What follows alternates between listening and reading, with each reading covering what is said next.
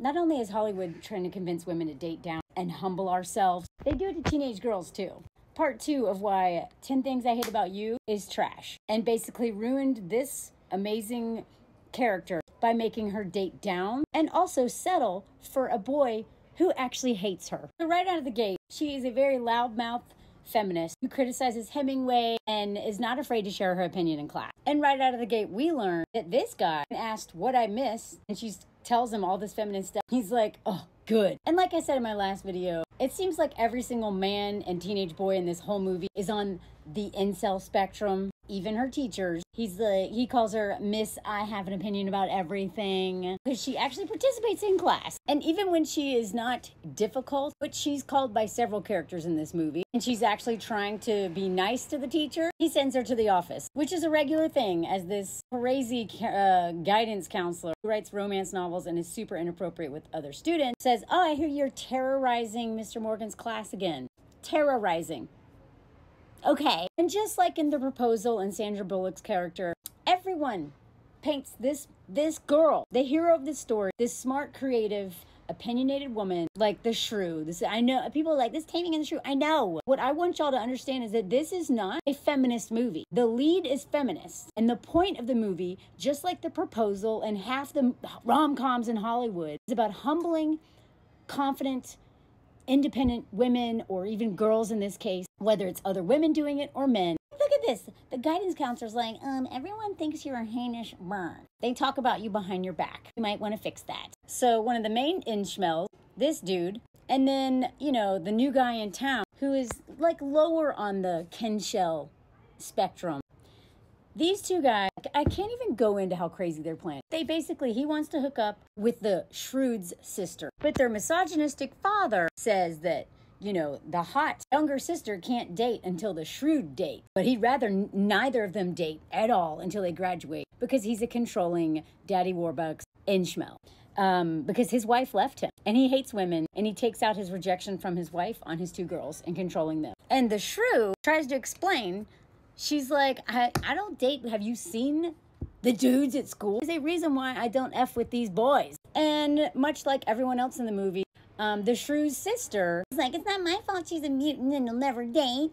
And the father is like, perfect. I get to sleep at night because I don't want my daughters dating a man as awful as me. So back to this dude's plan with his inchmel friend. Pretends to be a French teacher to coerce the sister into dating him. Well, movies about teenage boys coercing teenage girls. Just like every rom-com seems to be about men coercing women. It's coercion, y'all. Also calls the shrew a difficult woman. And in order to go out with the sister, he tries to convince all of these losers to go out with the shrew. And all of them are like, ew, no. As if any of them could get her. So then baby Kensel is like, God, no one will go out with her. What do we do? How are you going to get laid by tricking her sister into sleeping with you if her dad won't let her go out? Oh, God. I don't even know how to explain how crazy this premise is. So then the nice guy, faking to be a French teacher, is like, how about this guy?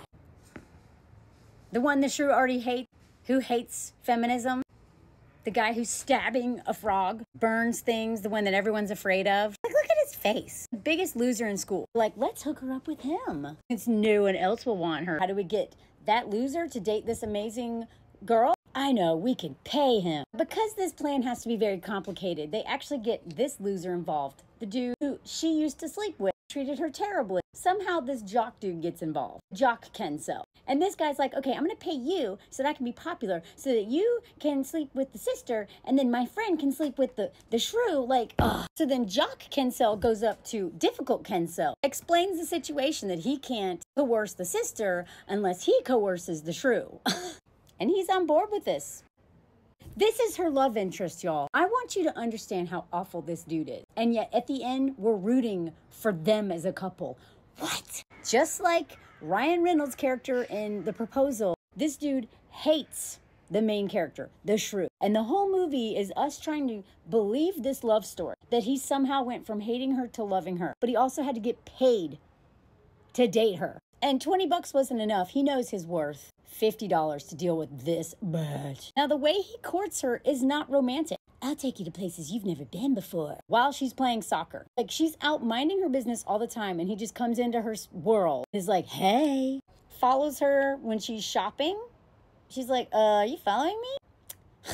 This is how you win the girl. And he's like, you're not afraid of me, are you? And I love this. Why would I be afraid of you? By the way, this movie is a combination of my least favorite movie of all time, Beauty and the Beast, and Taming of the Shrew. So this shrew, this amazing woman, needs to be tamed, and at the same time, she is going to be the only one willing to date a beast that everyone's terrified of.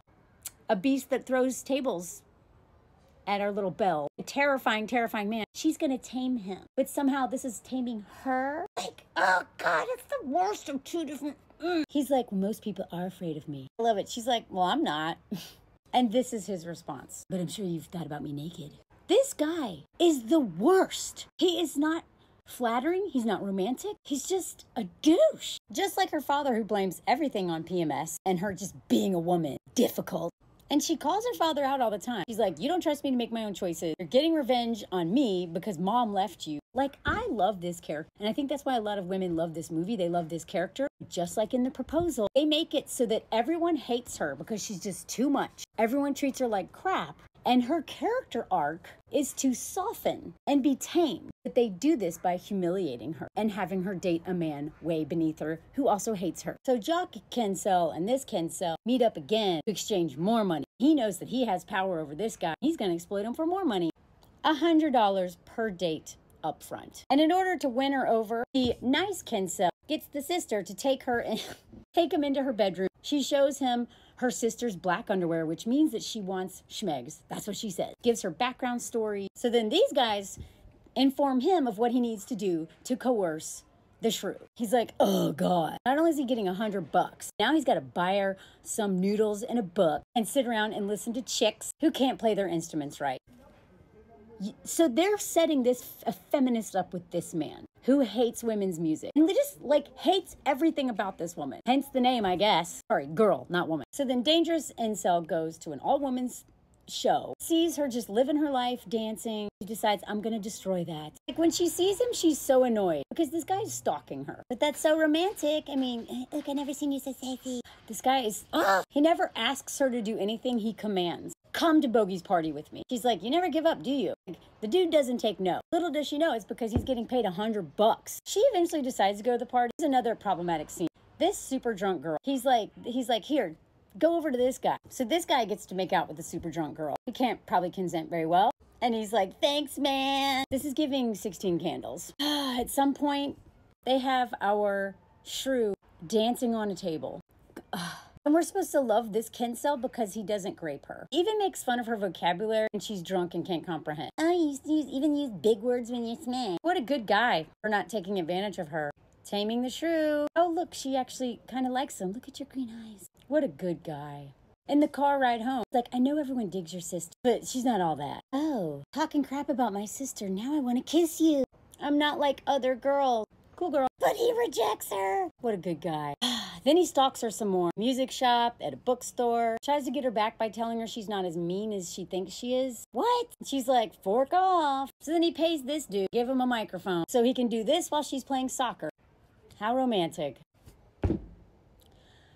But it works. So then she flashes her teacher to help him get out of detention in front of all her peers. So they can do this and go paintballing where they make out. Like, what? And then when they go back to her house, he's falling for this dude. He's like, no, tell me something about you that no one knows. You're sweet and sexy and hot for me. And instead of asking yet again, he tells her, go to prom with me because he's getting paid. Is that a request or a command?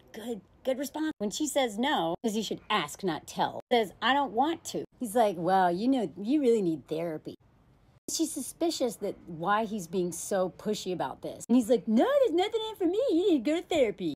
Gaslighting her intuition. Seriously, she knows something's up. Asks him several times and he's like, no, I don't know what you're talking about. He has some stupid talk with her sister. And then they put her sister in a tire swing with baby doll shoes on. What? The shrews changed her mind now and apologized. So sorry, I questioned your motive. I was wrong. You're forgiven. Well, she finds out the truth and is pissed. He's like, I didn't care about the money. Liar. He never apologizes. She humiliates herself in class with this dumb poem, being like, you're always right. I hate it when you make me cry. I hate it when you lie. But I hate that I don't hate you. Basically, take me back. He gets her guitar. Says no other girl would flash the teacher to get me out of detention. She's humiliated. But this is love, y'all.